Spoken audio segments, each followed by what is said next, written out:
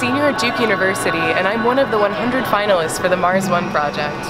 Mars One is an endeavor. It's a private space company that seeks to send people to Mars in the coming decade. 2 summers ago, I decided to apply to be one of the first people to live on Mars.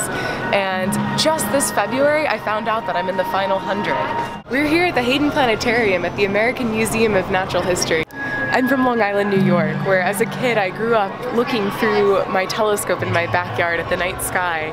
The trip from Earth to Mars takes approximately 7 months, and what that does is it uses Earth to sort of slingshot us using gravity to get to Mars, and it's a very efficient way to travel. The Mars One mission is going to shoot to land between 40 and 45 degrees of latitude so that there's enough light hitting us, our solar panels, that we can produce energy, but there's also enough water ice in the soil so that we can extract water and use that for our settlement.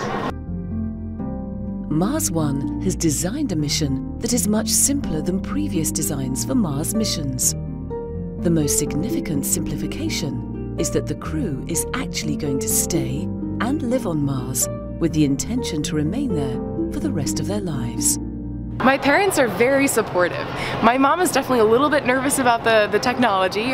She wants to be sure that I'm safe, and I definitely do too.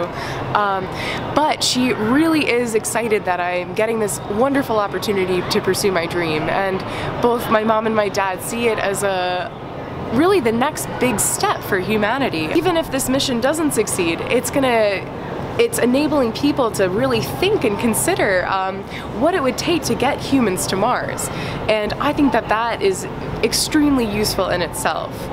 The chances of success for this mission are pretty much impossible to say. However, the fact that we've gotten even this far, to the point where we're really considering and we're thinking about the different pieces of technology that we'll use and maybe the types of training, can be useful to any future endeavor to send people to Mars. And I'm fairly confident that we'll see people there in my lifetime.